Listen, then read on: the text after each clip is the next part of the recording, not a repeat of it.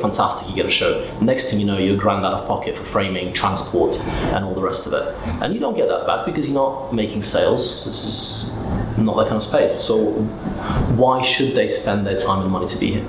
We're located in Woolwich by the river, in an industrial estate. So all around me is storage units, industry, and then across from where we are is Thameside Studios. So yeah, I mean, so what do we have here? We have a big presence of artists who are working in the studios, and then we have industry around us. That's roughly where we are, so it's kind of in the middle of nowhere. It is an art space, I would call it that rather than an art gallery, especially because of where we are. So it's not Cork Street. People are not walking off the street to come in here. It tends to be a case of people making the effort to be here to see it. I'm envisioning shows here being 3 months long. At the moment, this show's a 2-month duration. From here onwards, I'm going to do 3-month shows, with at least 2 to 3 weeks in between to be able to have the leisure to deinstall and to install at a reasonable pace, as opposed to what I used to find used to happen, where you're killing yourself because you've got 2 days for various practical reasons, or you have to do it overnight or something. And we all do it, we all manage it, of course.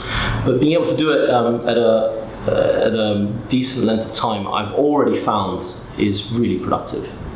It helps you clarify the vision of the hang. It gives you time to change it. You know, thinking about the artist, what the artist is getting out of a show. And shows feel so rushed. You know, I'm an artist, I've done it, I've seen artists do it. You come in, you install in a hurry. 4 weeks later, you take it all down, and it feels like you just breathed in and out. So I think for the artist, it's very important to have a longer show. But also, if you look at the freedom that gives you, like in institutions, why do they do longer shows? For that very same reason. So this is not an institution, but in a sense, I'm running it like a poor institution. So we have a smaller budget, and but we have the same length of show. I'd like to think we have the same care. Another thing that happens by having longer shows is that I'm having to plan longer ahead, which means I'm having conversations now with people about shows that I want to do with them in a year and a half from now.